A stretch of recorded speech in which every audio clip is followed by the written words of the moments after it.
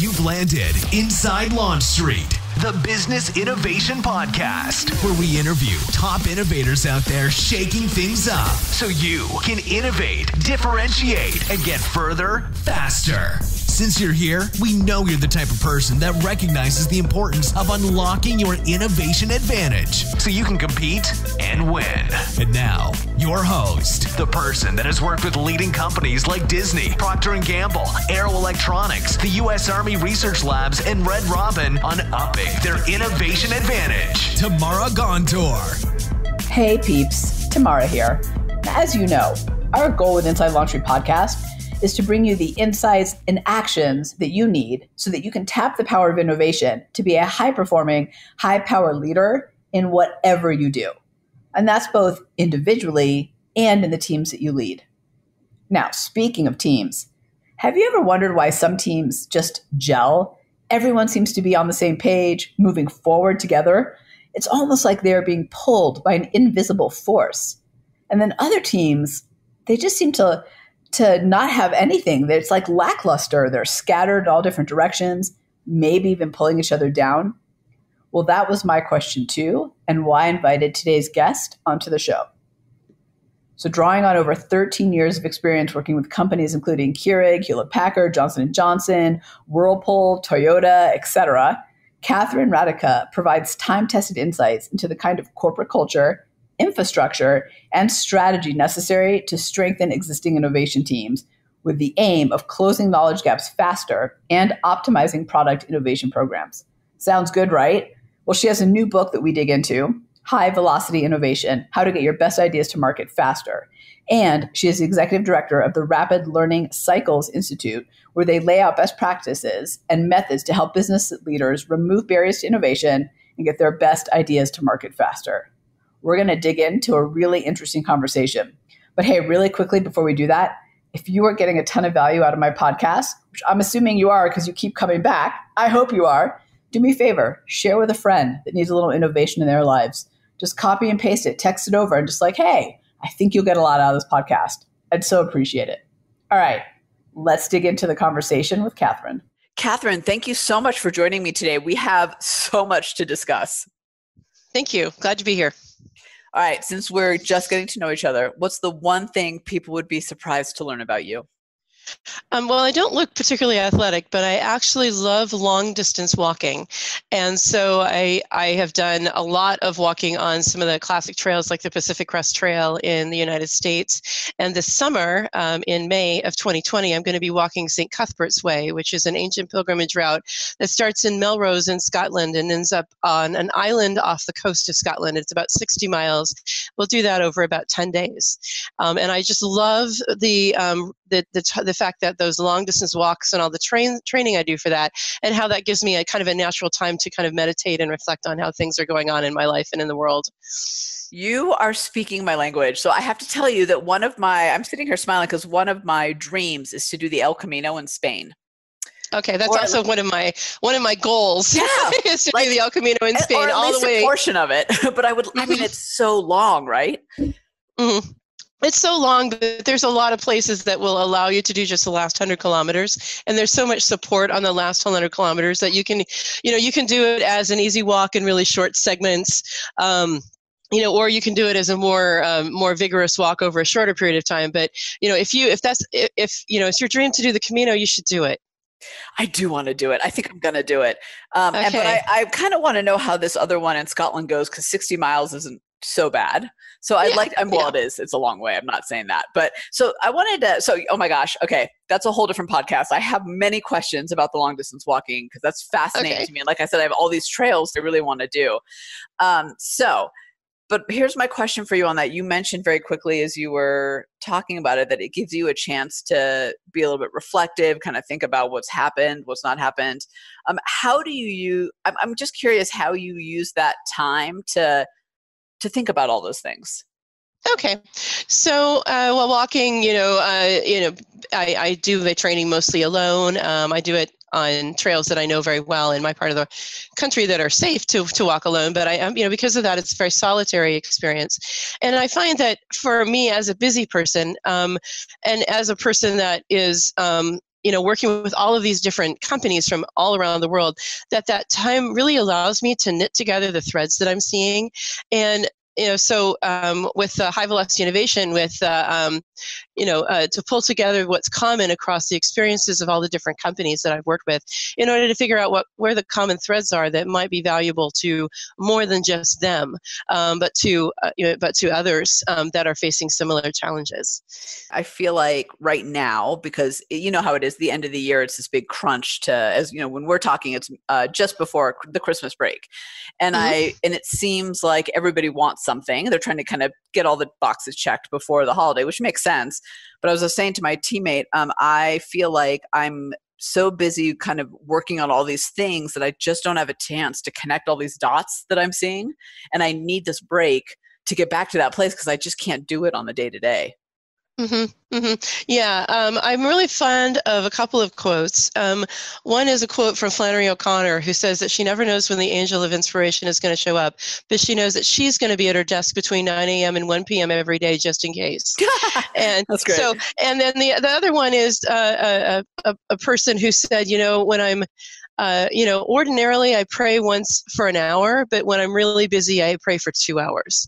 And and I think that what those things both kind of speak to me is the fact that when you're working on something that's so intensely mental, like innovation, all the work associated with innovation, it is so helpful to develop a personal practice of finding that quiet space to just sit with everything that's happening and just allow yourself some time to just kind of sift through it all.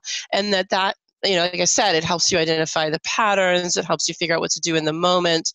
I know that my clients don't realize it often, but they've definitely benefited from the time that I've spent in the morning, with my coffee, just in silence, just getting ready for my day with them and thinking about what I'm going to say and do that day with them. That's going to help move them forward in a way that's going to be the most helpful for them. Yeah, I think oftentimes it's in those moments that don't look like work that we actually we do the best work, actually. And so you mentioned it a few times with innovation, and that is your area of expertise. So let's dig into that, because in some ways what you and I were talking about when we discovered your long walks is how to get over some of the barriers of innovation too. So you're the executive director of the Rapid Learning Cycles Institute, and you have a very long career of working with top brands. What have you encountered as some of the biggest barriers to innovation? I'd love to start there, because that's the thing that we all have in the back of our head, or those things that stop us. So I would say that probably the biggest barrier to innovation that I see inside any company really that's past the startup phase is that there's not a lot of pull for innovation. Now, pull is kind of a difficult concept to explain, but I can actually use the Camino to do that. So when I have not walked the Camino myself, but I have heard from people walking it that once you get started, it's like there's a force that's pulling you towards Santiago at the end of the pilgrimage. All the arrows are pointed in one direction. Everybody that you encounter is walking the same direction that you are. All of the, everything from the way that you eat your meals in the restaurants to, what happens at the end of a day when you get to a new town, everything is kind of getting used to get up the next morning and get right back on that trail and start heading towards Santiago. We need to create the same sort of experience for our innovation teams, where everything that's surrounding them is driving them towards the kind of innovation that we most need as a company. And that means that, first of all, we have to figure out what that means for ourselves. For my company, what is the kind of innovation that I need? Where do we really need to be pushing the boundaries of what we can do? For a technology company, that might be around where are the specific areas where we're pushing the boundaries of the technology. For a company that's more service-oriented, it might be more around how do we really get into the needs of our customers and figure out how to fulfill those needs in more innovative ways.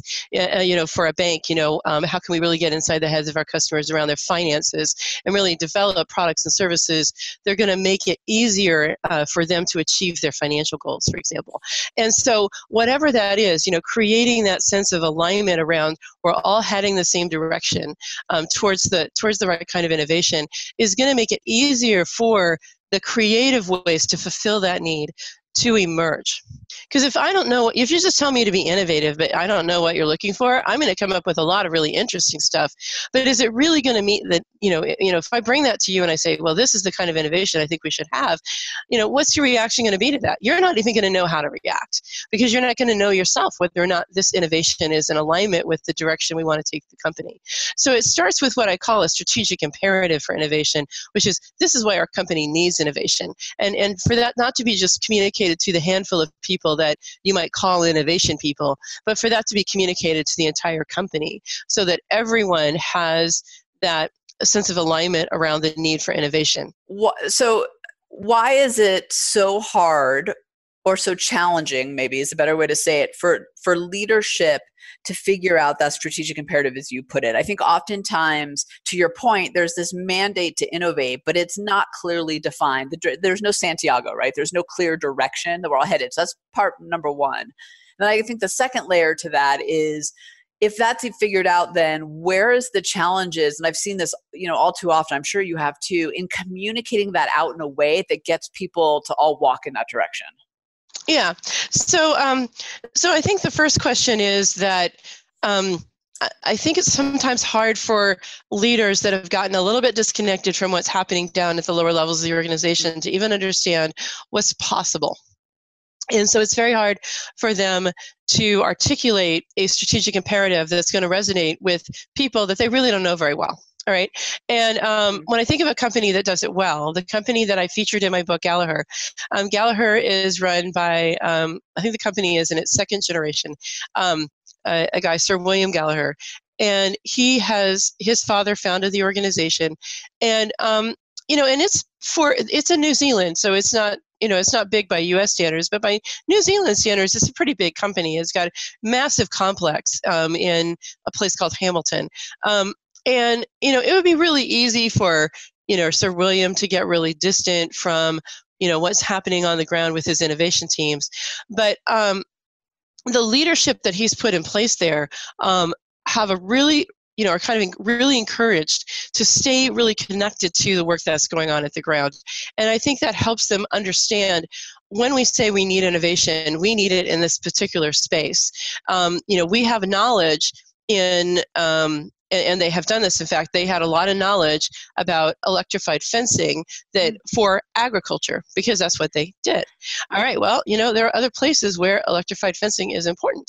And so developing security products for, things like military installations and places like that need to be highly secure, developing electrified products for that market, leveraging what they knew. Okay, so that requires them, first of all, to understand what they know, and then to be looking out and saying, well, where else could we use this? What else could we do, right? Mm-hmm. The second thing that Gallagher does really well is they tell stories about this stuff. Starting with the founding story of the company itself, which is that this guy, Bill Gallagher, a farmer in, middle of New Zealand, had a truck. And he had a horse, and the horse kept bumping his truck, just like decided he liked to bump and rub against the truck. And, it's not good for the truck.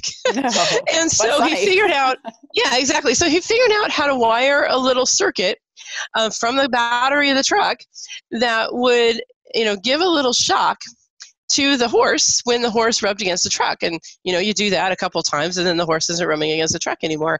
And, and so, and then, the entire concept of electrified fencing came out of that, Bill Gallagher and his truck. And they tell that story. It's not just that they have that story, it's that they tell that story.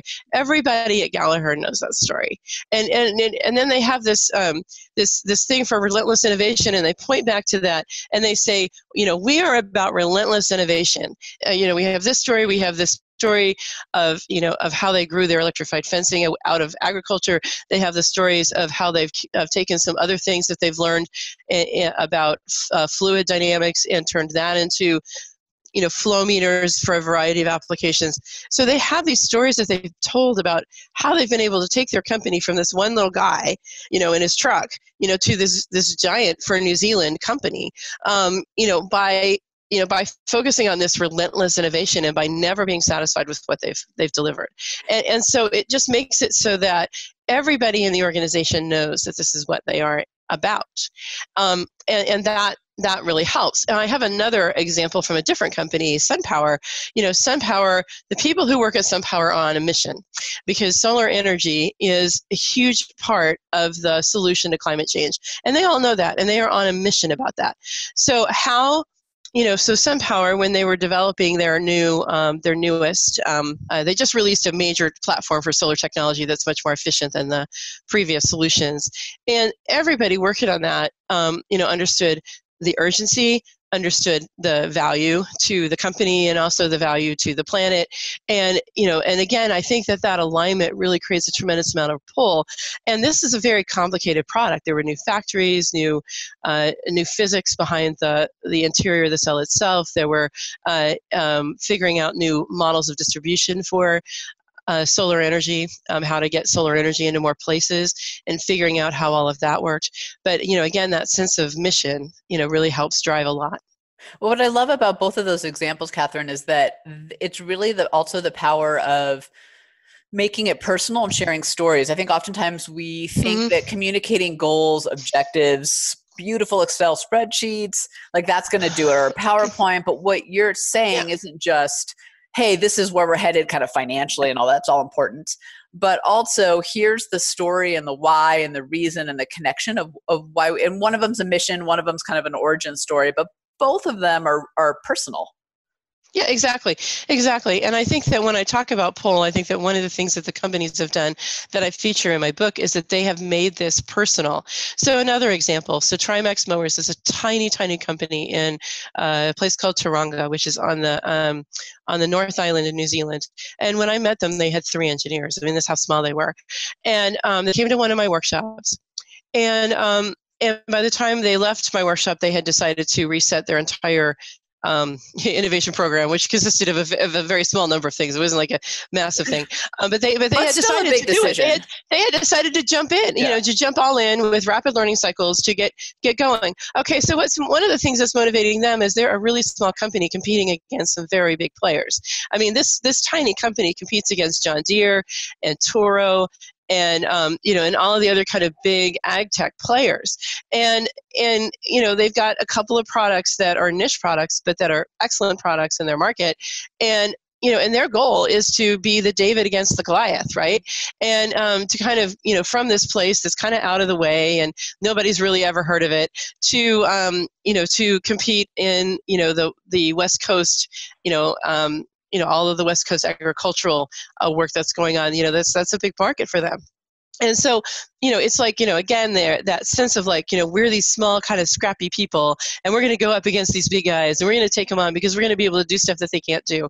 Kind of like is another kind of entree to that.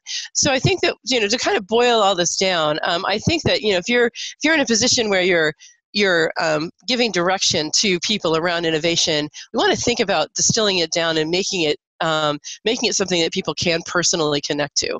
And whether that is we're saving the world, or whether that is we're helping our patients by developing a new medical device, or whether that's around, we're making our customers' lives easier, which is kind of Keurig's thing, whatever it is, to make that as personal as possible for people that you wouldn't think need that. I mean, this is the thing. Everybody understands that the marketing people need that, but the engineers also need that. Yeah. And your manufacturing people, who are the people responsible for managing your production, need that. And the people responsible for, for your HR need that, because they need to be looking for the people that are in alignment with that.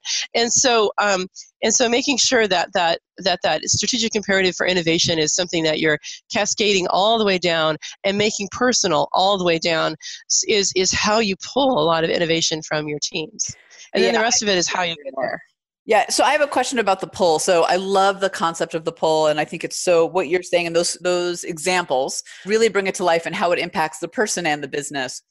When I think oftentimes when we realize our pull and it's powerful and we've communicated it, it's not necessarily a linear path up to success. Like there's this kind of as I call the J curve of innovation, where it kind of dips down and then it kind of goes back up oftentimes. How do you deal with those resistors and the fighting forces of the pull that inevitably happen? Like what are some of those that you've seen, and how do you deal with those to keep people on the path of the pull? Okay.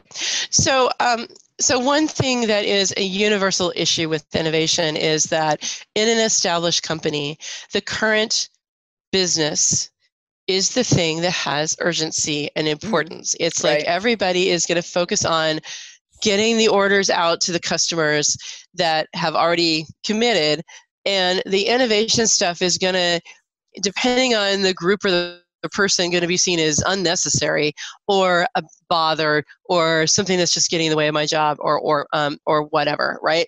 And so and that is where a lot of resistance comes from. And unfortunately, the thing that I see that makes me feel personally, kind of sad is when an innovation team has worked really hard on an idea and it's a really good idea, but the business is really resistant to it. And it's like the innovation team is pushing this thing onto this team and they don't want it, they don't see the need for it, and et cetera, right? And so how the strategies that I employ to help a company overcome that, is first of all, of course, communicating the strategic imperative to all of those resistors to say, no, actually, this is part of your job, because this is the future of the company. And if you want to be part of the future of the company instead of the past, then you need to find a way to embrace this. The second is to realize that an innovation is an investment decision. And investment decisions, need to be made by the people that have that far-sighted view, that can recognize that this is the future of the company. We're going to invest X in the future of this company. X meaning the time from our staff, X being money that we invest in innovation. And then we expect you to spend that money. So I was working with a team in Oklahoma a couple weeks ago, and they had some people up from their manufacturing group in Mexico. And typically the manufacturing group would not be involved at all in an innovation program. They would just kind of be the recipients of whatever they were being told to deliver, right? But this time there were some key questions about manufacturability that needed to be addressed early on. And so they had invited these people to participate. Now, they are very, very busy people. Lines go down, supply chain connections break, and all kinds of things happen. And so they're people that are extremely busy already. But they have, for this program, a few responsibilities, not a lot, a few, of areas where they need to develop knowledge about manufacturability to inform the engineering team's decisions about materials and things. And so this team is engaged with this innovation program. And I can tell you that I know that they all recognize that it's going to be very difficult for them to find the time to do these things, but they've been told, you need to spend, about a half day every other week on this. That's the investment that we're choosing to make in understanding these. And, you guys can decide together how you want to do that, but that's the investment that we're expecting you to make in this. So they're expecting them to, come to these events where they're going to be expected to produce the results of their investigations. And, one of the things the manager is looking for is, are they indeed spending the time that we have chosen to invest in this of their time? Are they indeed spending that time? And which will be obvious in the work that they produce, right? And then if they don't, it's not on them, it's on their manager. Okay, we told you we really needed, a half a day of these people's time every other week. And I know you guys are busy and the current business is always going to be more important to you, but we really need them to spend that time. So holding the managers accountable for their people having the time. But then here's what happens, is they're engaged in this program now. That program is a little bit of them. They have a little bit of themselves in that program. When that program comes, and it's going to have some serious manufacturing challenges when it arrives, it's going to be a difficult one for them. They're not going to be like, oh my gosh, look at what the engineering teams have done to us now. Oh, how horrible this is. Why are we doing this? Why can't we just do things the old way? They're going to be like, no, this is going to be partly their baby too, right? And so there's this pull across the organizational boundaries by having that involvement. And it is not necessarily a significant investment. It's actually a very small percentage of their time. It's less than 10%. But for the easing the flow into manufacturability, into manufacturing for this product where they know manufacturability is going to be a challenge, they have established a road for that. They've cleared a way for that product to move into manufacturing, in a situation where normally it would be much more difficult. I think I think the key in there that I just want to make sure we on Launch Street really pay attention to is getting the people who have to do the work involved in the innovation up front.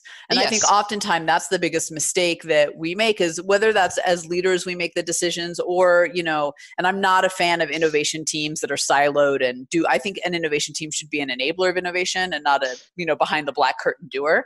I think someone has to be accountable, but everybody has to be responsible. But in what you're saying, the beauty of that is that we bring other people in, and it's not to say they're in the trenches 24/7, but they have a say, so that when it's time to do it, to your point, they created part of it, or they had a say in part of it. And I think oftentimes innovation becomes this one-way tennis match, and the other person's on the other side, like ducking and weaving. Yeah, exactly. Like, what is this, and where does this come from? And all they see is more work. Like, that's more work, or a change in how I do things, or the resistors your personal resistors fly up because you had nothing to do with the decision.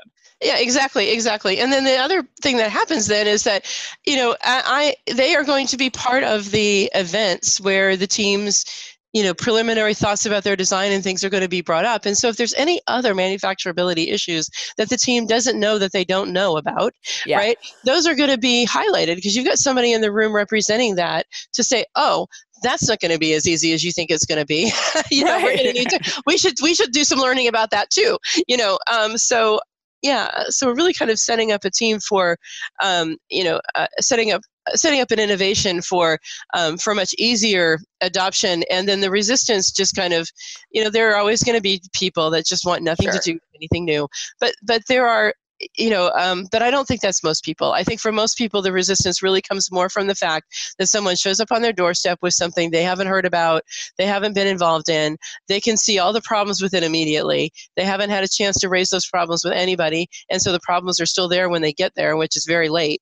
And, and then they're like, what are you doing this to me for? Right, totally. I had spent years in new product development, and it always made me laugh.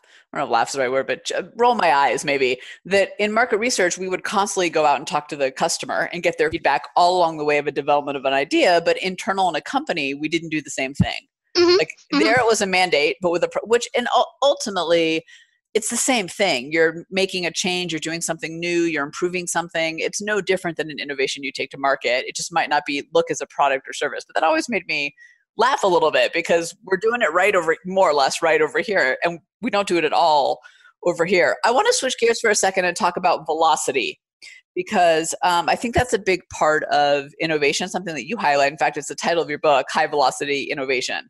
So this may sound like a naive question, but I want to use it as a springboard. Why is velocity important to innovation? Okay, so velocity is important because every innovation operates in a dynamic environment where things are changing. And if you have an idea and you can bring that idea to market quickly, you can bring it to market, the need that you recognized that led to this idea is much more likely to still be there. You're much less likely to have competitors that have gotten there ahead of you. And so, and all of the investment that you've made in innovation, you're going to start realizing return on that investment a lot faster. And so speed in innovation, allows you to take advantage of windows of opportunity that may not be open for very long, and to capitalize on those faster than everyone else who's trying to get to the same place. And then the thing about speed is that when a team is able to move quickly through the innovation process, then a lot of the other kinds of organizational churn things just become not as much of an issue as well, such as new leadership changes or new strategic direction changes, or all the things that can happen to an innovation when it takes too long. And so when you can, it just makes it easier because you're working in a dynamic situation, but it hasn't had as much time to change.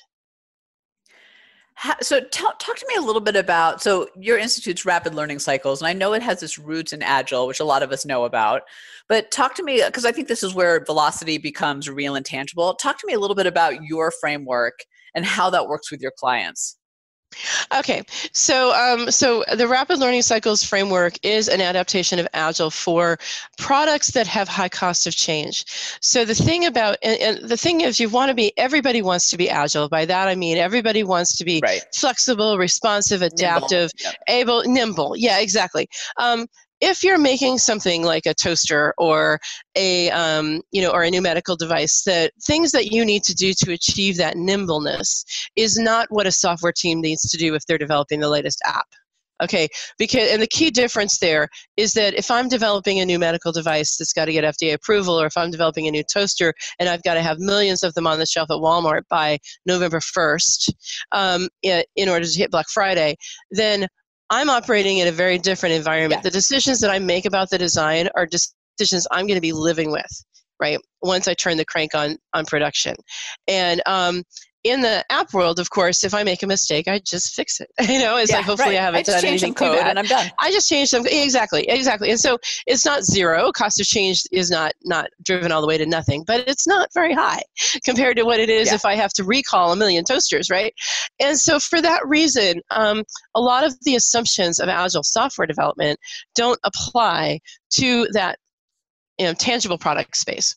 And so what the framework has done is said, okay, well, let's look at what does apply. Let's go back down to the roots of Agile and look at what's going on there and think about why it's working, and then pull in the things from that framework that we can also use to help make innovation more efficient in this high cost of change space. And then let's and the key things around that are the fact that you have a regular established period of work. In the software world, they might call that a sprint. We call that a learning cycle because that's what we're doing in that cycle is we're learning. And then we close that with an event. We call it a pull event. And as I was talking about with those manufacturing people, they're going to have to come to their learning cycle event, and they're going to have to report on the work that they've done to help to build knowledge about this product. And that's going to pull them to get the work done. The fact that they have to stand up in front of their peers and here's what I've done, and if they are not able to do it because something's in the way, the manager is going to know that immediately. The program leader is going to see it because they're going to see it in the work that they're doing. And so we have these events, and the events also help pull the team through. They help pull work through the system. Now, one of the key differences, though, is that if I'm in the software space, the most important thing I should be doing is writing code. Not all the code is going to be good code. Some of it, I'm going to design a user interface, for example, and then the user's going to do something completely unexpected with it because they're going to take it a completely different direction than I thought they would. Okay, fine, I just fix it, right? But the way that I fix it is by writing more code. Now, okay, if I'm making a tangible product, say, and I'm looking to do additive manufacturing for the first time, like production 3D printing, right? Then I've got to learn about that 3D printed material. I've got to learn how that material differs from a cast material or a molded material. I've got to learn about how that additive manufacturing process integrates with the other steps in the manufacturing for this product. So I've got a lot of knowledge that I need to build to help me make a good decision about whether and how to integrate additive manufacturing into the manufacturing process for this part that is going to require me to run a lot of experiments that may look nothing like the final product. Right? So I might just make a bunch of hockey pucks with my new fancy new 3D printer and then test those hockey pucks to see how well, where they break, how they react to different kinds of stress, how they react to heat, how they react to cold, and to help me understand how that material differs from the material that I get when I produce the part in a different way. And so that's what's happening inside these learning cycles is like instead of writing a bunch of code, we're doing a bunch of things to build knowledge.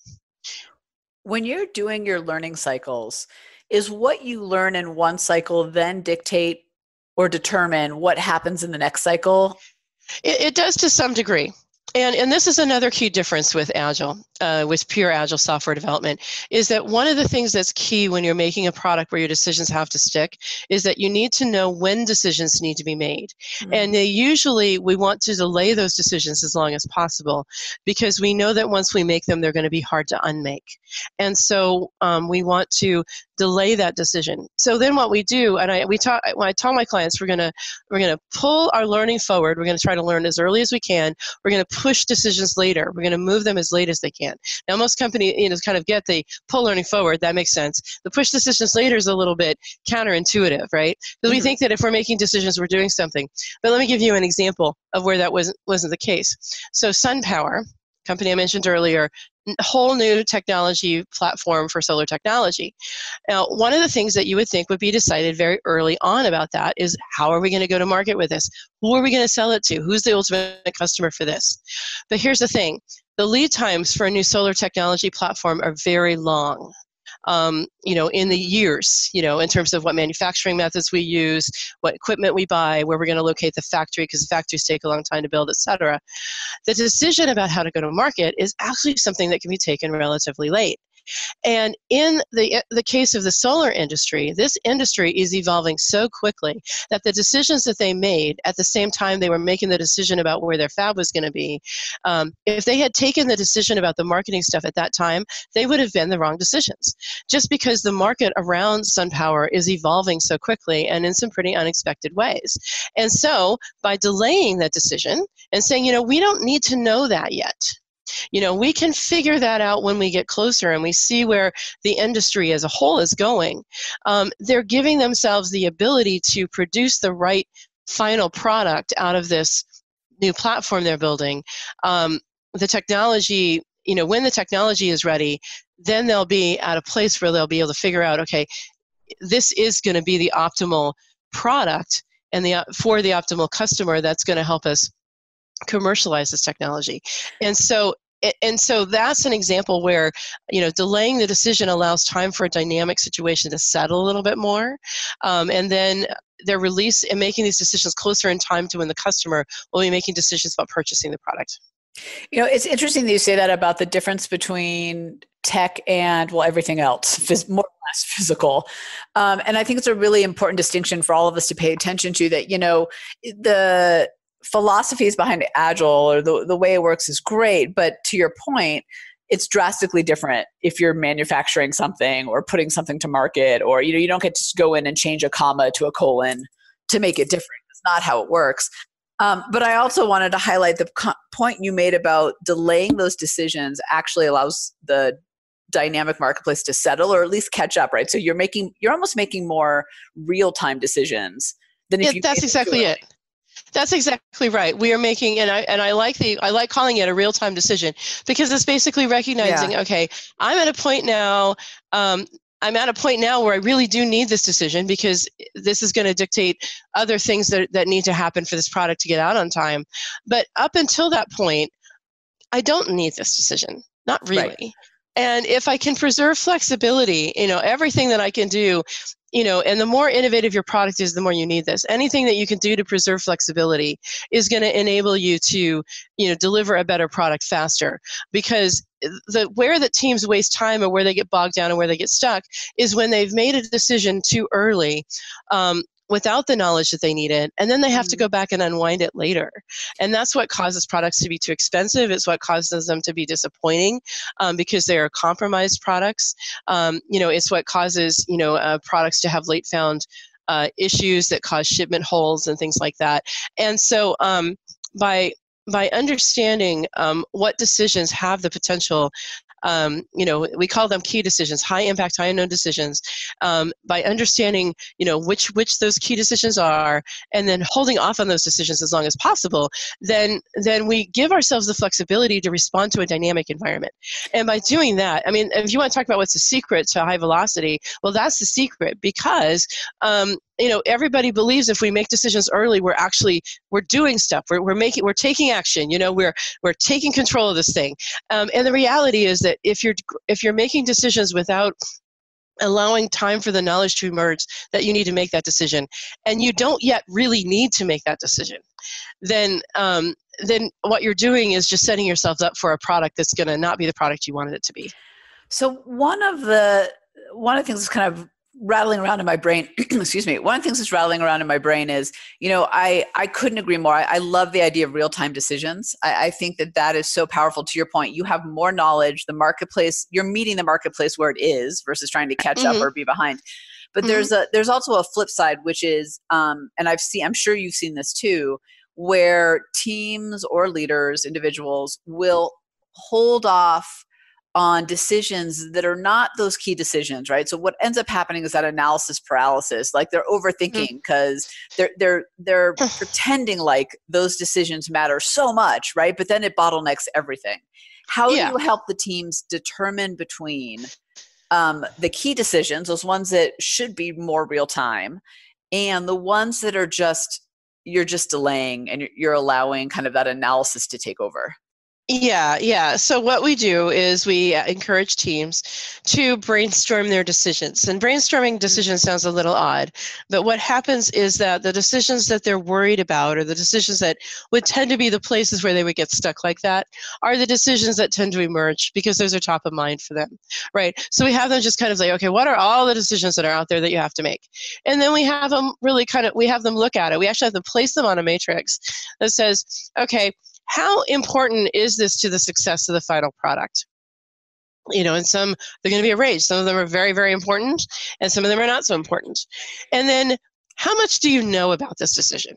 Okay, sometimes they're going to know a lot, already because it's based on something they've done before, and sometimes they're not going to know so much, right?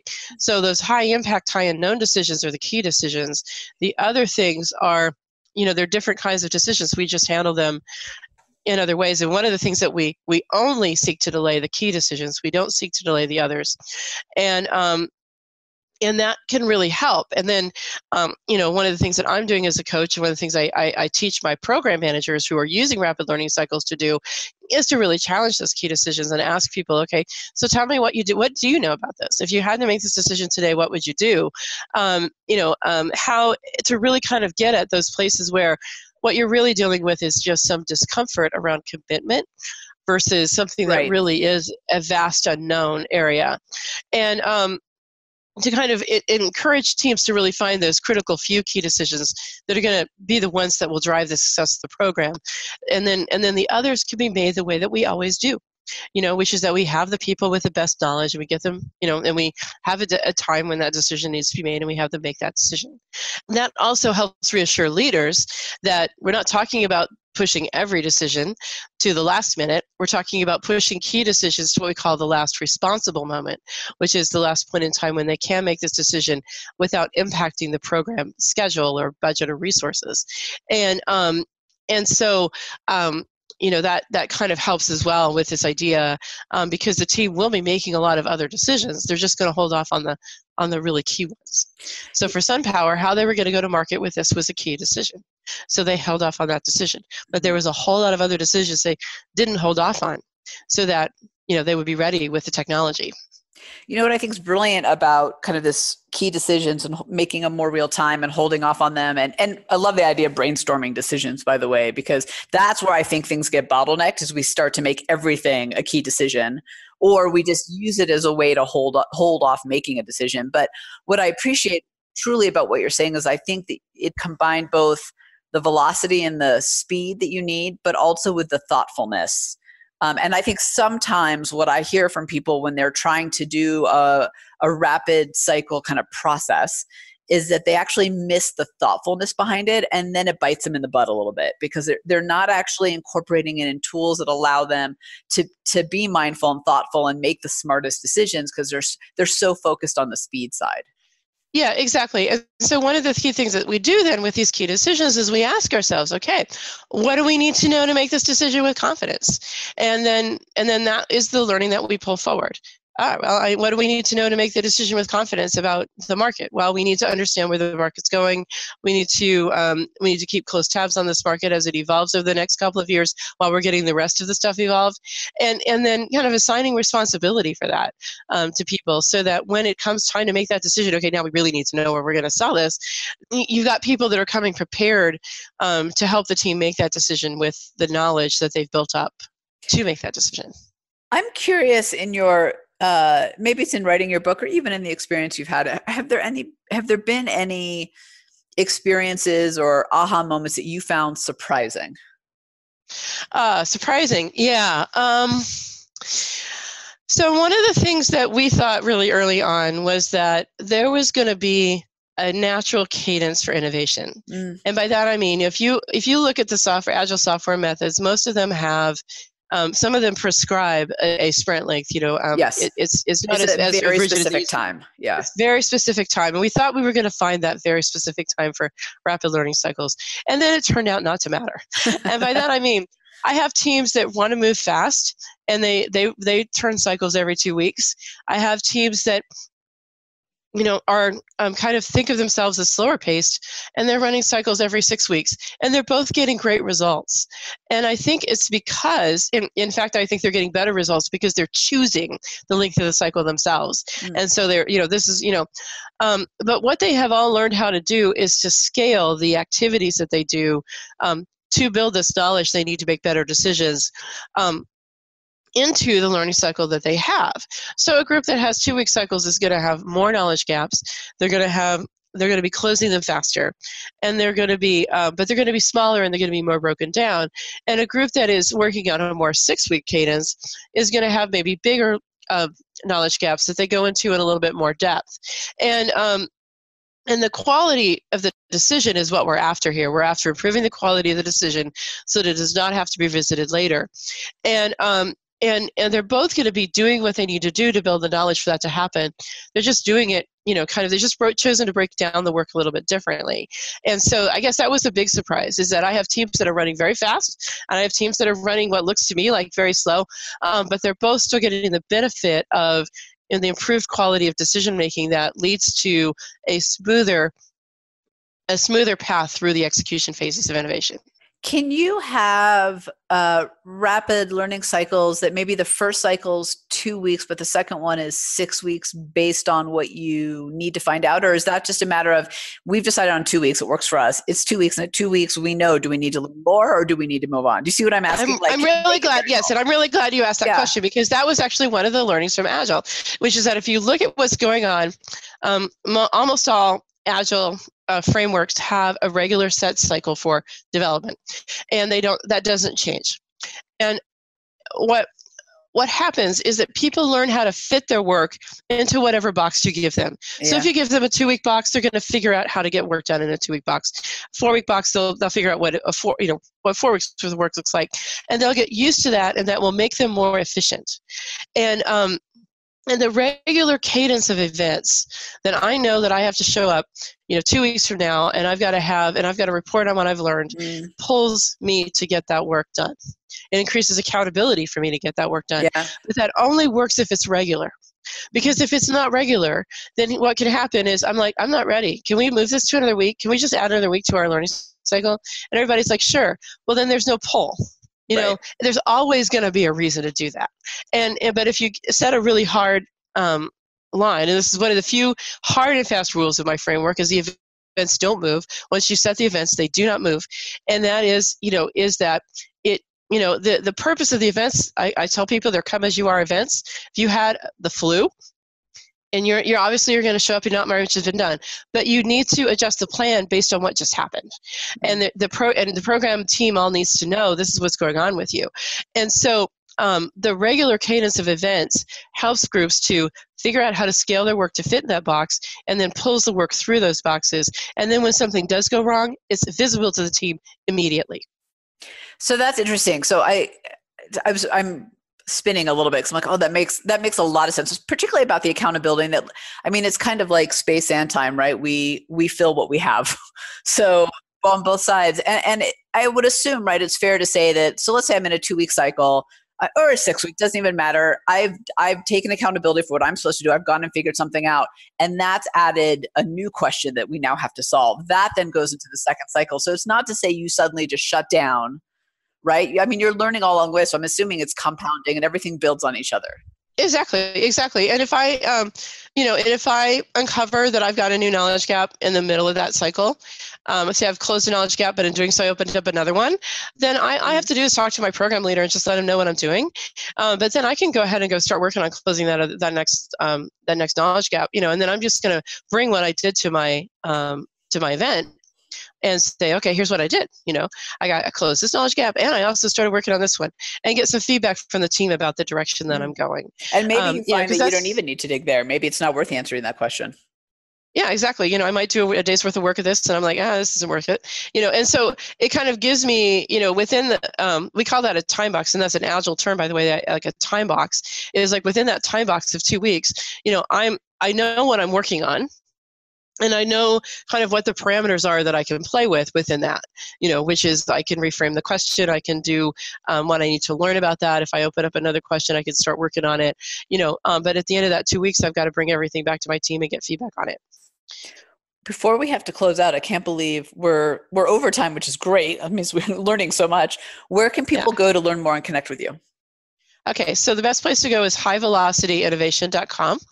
That is a place where you can get information about me, about my work. There are links there to places where you can learn more about rapid learning cycles. So that's by far the best place to go to learn about me and my work.